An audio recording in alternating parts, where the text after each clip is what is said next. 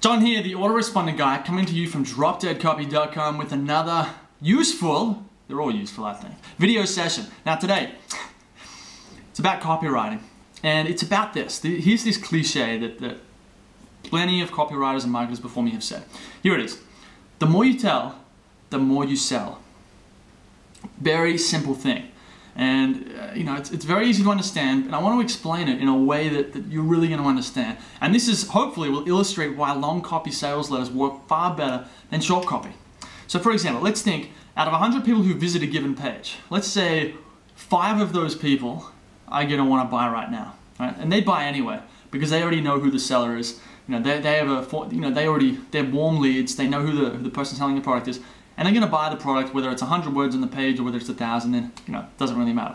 The next 5, they're going to need a little bit more. Maybe they don't know the person who's selling it as well, so they're going to need at least 1,000 words. Not because they're going to read all the 1,000 words, but when you have 1,000 words of copy on the page, it means that you're going to have a higher likelihood of hitting a benefit or something that they actually want to learn about, and therefore you're going to catch their attention, right?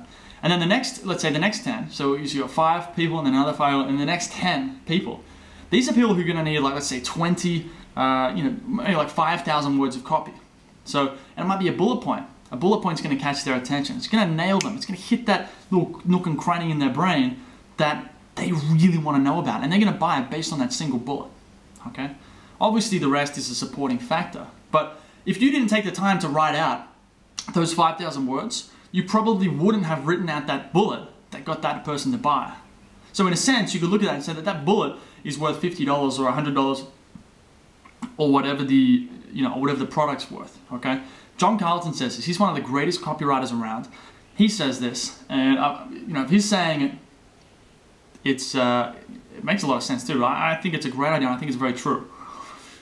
Basic idea is like if you don't have enough words on there, the people who need more words to buy aren't going to buy. Whereas if you have 5,000 words on there, you're going to catch the people who would buy straight away and the people who need a lot more information before they make a buying decision. This applies to emails. Some people say to me, how long should my autoresponder sequence be? How many emails should I write? The answer is as many as you can, right? Because the relationship never really ends. There is something to be said that the leads slowly go down in quality, so you might want to send less after 3 months and then a bit less after 6 months and so on. But the basic idea is that the more emails you send, the more people you're going to catch. Because some people will buy after 1 day, right? Some people will buy after 1 month. Some people, it'll have to be 6 months, and some people, again, might not buy until a year after they've been on your list.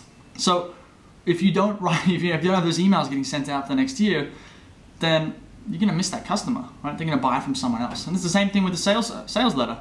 If some people are going to want to read everything they can before they make that buying decision. And if that information isn't on the page, you can't make that sale, right? And that's why long copy works. Because the more you tell, the more you sell. One size definitely does not fit all, okay? When you write a sales letter, you're not going to write 1,000 words and go, oh, that's perfect for everyone, I'm done. What you want to do is you want to have a long sales letter that basically goes into all the different reasons why someone might buy, and they're not going to be relevant to every single person on that page, but each section, each reason is going to be relevant to a segment of that audience, and that's really what you're trying to do. This is just a quick video session with the Autoresponder Guy from dropdeadcopy.com. If you have any questions, send me an email, john@dropdeadcopy, and I'll get back to you. So I'll see you next time for another video session.